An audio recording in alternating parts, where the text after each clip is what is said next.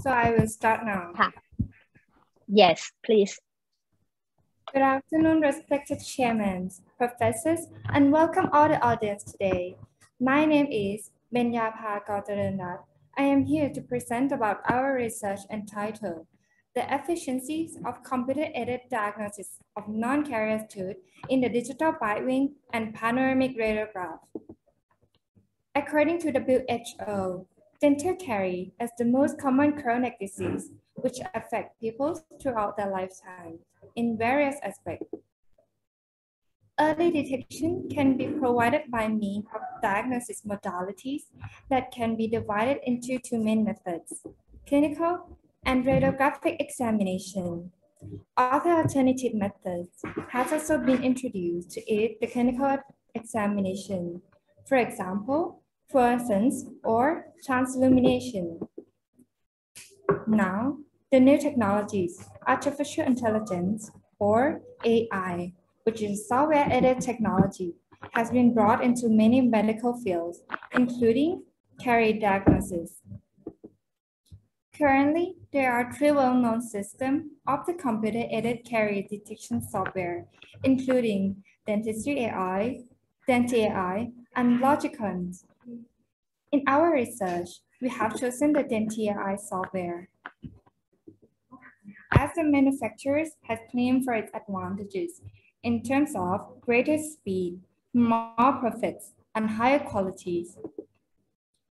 Denti AI generates the diagnosis finding, including crowns, implants, endodontic treatment, filling, apicalization, and dental caries. The result was shown as CAD threshold of having the finding based on the grayscale shown in the radiograph. Let's take a look at the objectives of our research.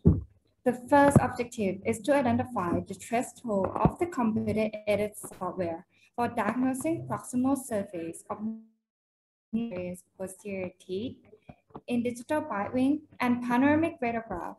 Second is to determine the accuracy of the computer-aided caries detection software for evaluations of proximal surface in non-carious posterior teeth in digital bitewing and panoramic radiograph. The last objective is to compare the diagnosis reliability of the computer-aided caries detection software between the digital and panoramic radiograph. Therefore, our independent variables are radiograph including panoramic and bitewing. Dependent variables are proximal caries threshold analyzed by the software. Control variables are tooth surfaces, good quality image, observers, and then TAI software. The next part is the research methodologies. The sample were calculated by using Korcharoenrat formula with a 95% confidence level. The co-decision of the two observers with the 25-year experience of the oral diagnosis and radiologies, which randomly choose 400 non-carious surfaces from 1979 surfaces of digital bitewing radiograph from oral radiology departments at College of Dental Medicine, Rangsit University. All the included image had acceptable image qualities with visible contact or acceptable overlapping contact area, which is less than half of minimal. Here are the examples of the included tooth surface with absence of caries in bitewing and panoramic radiograph. The tools of measurement is the TAI software as we have introduced in the beginning. Here's the interface of the program, which presents the diagnosis of the proximal caries lesion in terms of CAD threshold. Here's the flowchart of the data collection for our research. After randomly choosing the panoramic and bitewing radiograph with the tooth surface of absence of caries from gold standard, the same radiograph was interpreted by the software. The results of the carious detection by the software and gold standard were then compared to perform the statistical analysis. The descriptive analysis of the threshold values from the CAD were recorded after uploading the chosen radiograph to the software in both digital bitewing and available panoramic radiograph of the same tooth surface. The reliability of the carrier diagnosis performance from both radiographic image was calculated by using Cohen-Kappa coefficients. Due to the non-normalities of the CAD threshold values, the Wilcoxon sign rank test was conducted to perform the statistical significant difference between the bitewing and the panoramic radiograph. The p-value was determined at 0.05. The next part is the result and discussion. The first table is the comparisons of the carrier diagnosis from gold standard and CAD threshold response. From the gold standard, the diagnosis of no carriers can be interpreted by the software as absence and presence of carrier. From 400 non-carriers to surface in bitewing radiograph, 287 to surface were absence of proximal characterization, which coincide with the result interpreted by gold standard.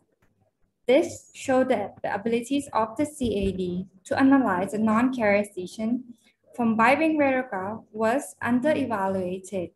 There was only 71.8% of non-carrier surfaces correctly diagnosed when compared to the gold standard.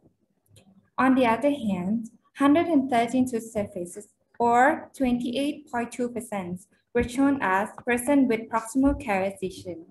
This was considered as false positive data from interpretation by the software. The CAD presence in non-carrier two surface was determined as false positive data. The false positive data produced in bitewing radiograph were still observed in terms of CAD threshold, with the mean values of 15.3 and SD of 12.2.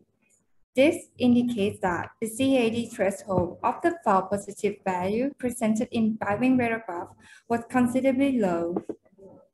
On the other hand, the panoramic threshold range was higher and wider than bitewing radiograph, with the mean values of 34.9 and SD of 28.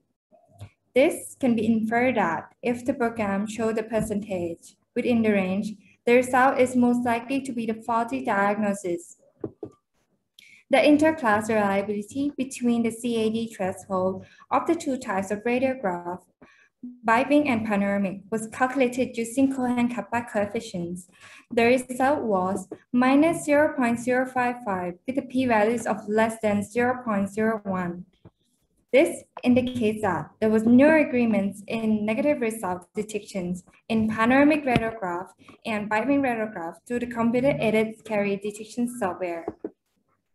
In terms of bitewing radiograph, after analyzing the result from the program comparing to the gold standard, the negative results of the gold standard show the contrasted results presented by Dente AI software as true negative and false positive, in which a true negative value was higher. This implied that the carrier detections of the program was in a way of an accurately correct diagnosis, rather than being misdiagnosis. In terms of panoramic, it is considered as an unreliable tool for proximal carrier detection. This is in agreement with the previous study, which stated that the panoramic radiograph was marked as an overlapping tooth crown, causing difficulties in assessment of the proximal characterization. Anyhow, all the positive values was counted as sensitivity. The higher sensitivity benefits in aspects of the minimal intervention dentistry. A false negative may have a significant higher repercussions than the false positive values. Undiagnosed and untreated decays could grow and lead to the loss of healthy tooth structures, possibly need for endodontic therapy or extraction. While a false positive would lead to a more conservative minimal interventions, including topical fluoride applications and close monitoring of the lesion. The early detections of dental caries diagnosis was important to provide an appropriate management, including prevention to patients. Therefore, artificial intelligence was introduced to assist the detection of proximal characterization in hopes to simplify and shorten times of diagnosis. Lots of information can be gathered and computed to create a quick computer-aided diagnosis and treatment planning.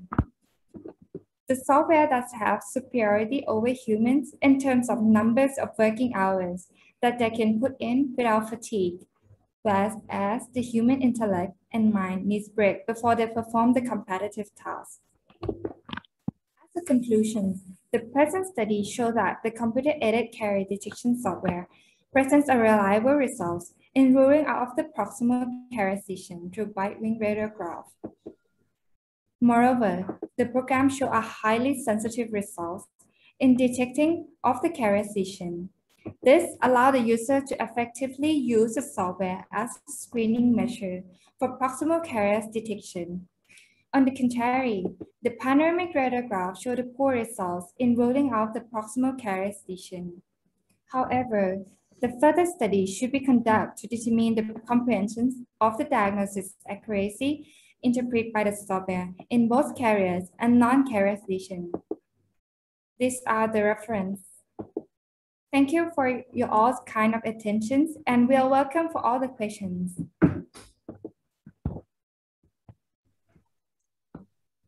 Thank you so much, Miss Benyapa นะคะ Is there any question from the floor or any comment?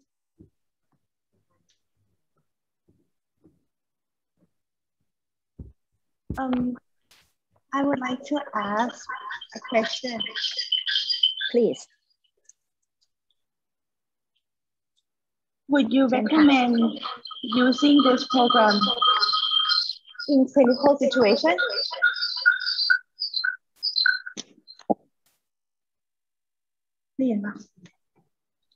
The question is, would you recommend to use the program in clinical situation? So in this aspect, I would recommend this software in case of the screening to be used as a screening measure, because in here it is demonstration of the graphic can allow the visualization, which allow more patient acceptance and can be used for education purpose.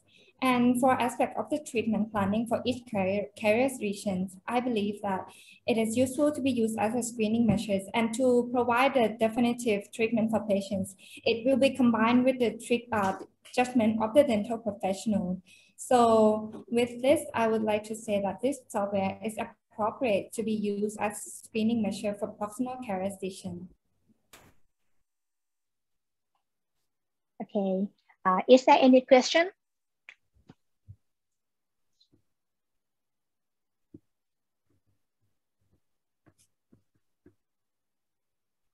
Well, I have, could you please summarize the indication and contraindication to use this software as far as you know?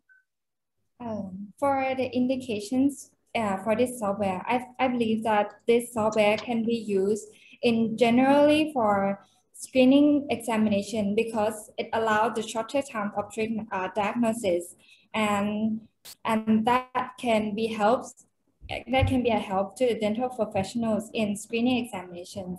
However, this software cannot be used to provide a definitive treatment planning for each patient because it should be combined with the judgment of the dental professionals when used it, because this will allow reduce the over treatments in case that if